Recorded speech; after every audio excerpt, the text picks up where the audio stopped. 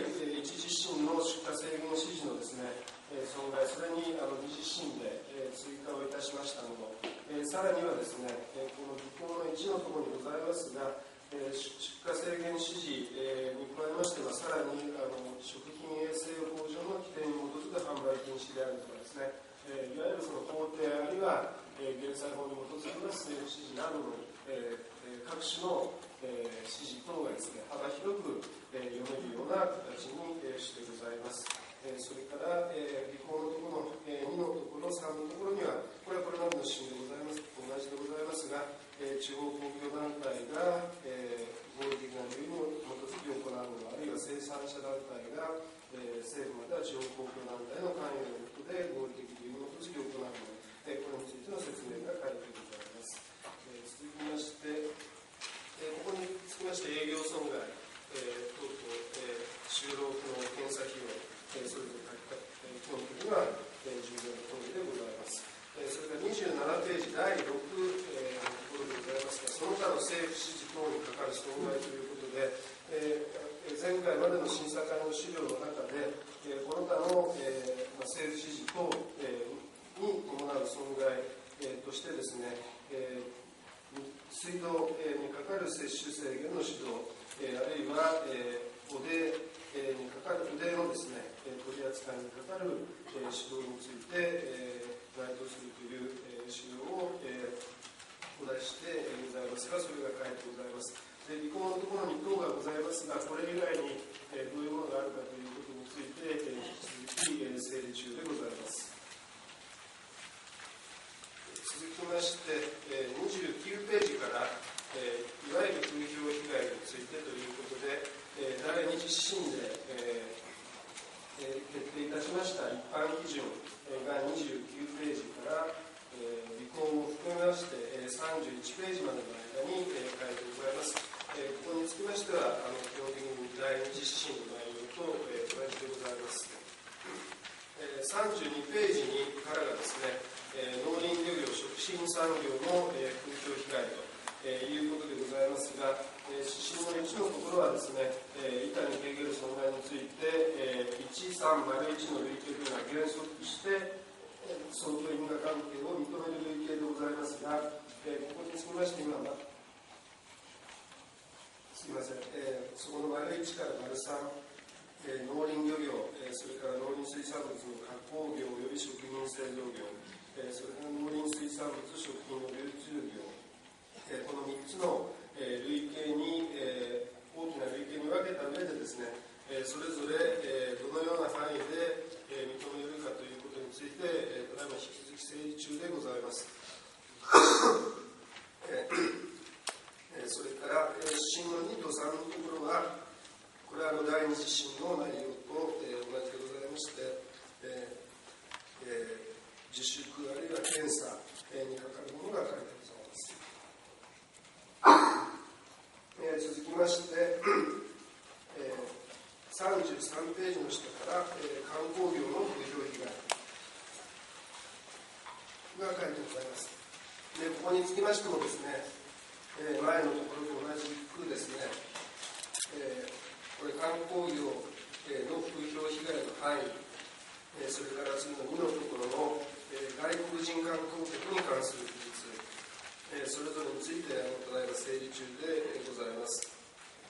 3は正し書きでございまして、これは最初の共通項目の中にもございましたが、震災との関係について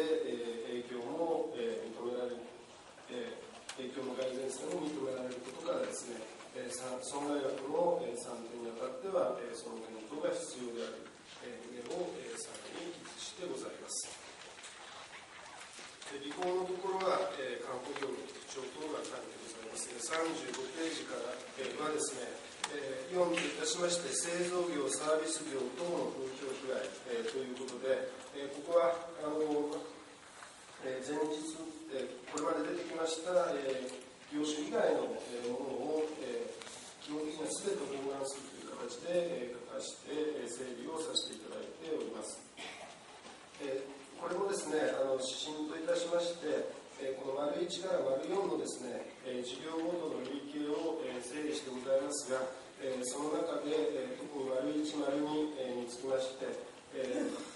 ゆる製造業、あるいはサービスを提供する業種、あるいは丸2のところで、サービスを提供する事業者がですね、来訪しないことによる、損害、こういった類型につきましてはですね、どの範囲でですね、風評被害が生じているかということについて、引き続き整理中でございます。それから丸3につきましては、先ほどの第6のですね、その他の政府指示の中で、汚泥の処理に関するものがございましたが、この中で、実際その汚泥の再利用にあたってのですね、引き取り拒否、それから、再利用をして、製造した製品にかかるですね、配慮がですね、この丸3で、として示してございます。それから丸4につきましては、水道水の摂取制限にかかるその風評被害ということで、類型化をしてございます。それから指針のですね、2のところにつきましては、これは外国人が来訪して提供するサービスについての、その風評被害の範囲について、記載する予定でございますが、これも引き続き整理中ということでございます。3の正し書きにつきましては、前の観光業と同じでございます。それから、その下のところから輸出にかかる風評被害ということで、36ページに指針といたしまして、今2つの項目で整理をしようとしてございますが、まず1つ、1の部分でございますが、これは検査費用、あるいはその各種証明書の発行費用ということで、当面の間ですね、相当因果、本件事故との相当因果関係が認められるという形で、1は整理させていただいてございます。2の方についてはですね、引き続きどの範囲で相当因果関係を認めるかということについて整理中でございます。それからその下のところ、36ページの一番下からですね、いわゆる間接被害についてということで、37ページのところで、前回の論点の整理で、資料、論点の整理の資料のですね、内容をそのまま記載してございます。指針といたしましては、1のところで、この指針の間接被害の定義をさせていただいてございます。これまでの第3指針の中で、これまでに損害が認められる類型としてきた損害、これを第一次損害、被害と定義しますが、これが生じたことにより、第一次被害を受けた者と一定の経済的関係にあった第三者が生じた被害を言うということで、ここでの間接被害を定義してございます。2のところでは、この間接被害については、間接被害を受けた者の事業の性格上、第一次被害者との取引に代替性がない場合には、本件事故との相当因果関係のある損害と認められると、その具体的な類型としてはということで、3つの類型を分けさせていただいてございます。丸1と丸2はですね、いずれも、販売先あるいは調達先が地域的に限られている事業者の被害についてでございます。丸1が販売先が第一次被害者である場合、それから丸2がですね、調達先が第一次被害者である場合でございます。それから丸3につきましては、これは地域性ということではなくて、原材料やサービスの性質上、調達先が限られている事業者の被害ということでございます。それから3の損害項目は営業損害終了のもとに伴う損害ということで書いてございます。それから履行のところでですね、1、2はその前のところの説明でございますが、2のところに丸3の類型についてですね、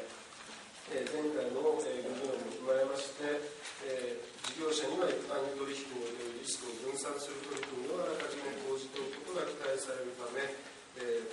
この調達先が限られている場合とは、そのような事前のリスク分散がおよそ不可能な場合、例えばある製品に不可欠な原材料が特殊な製法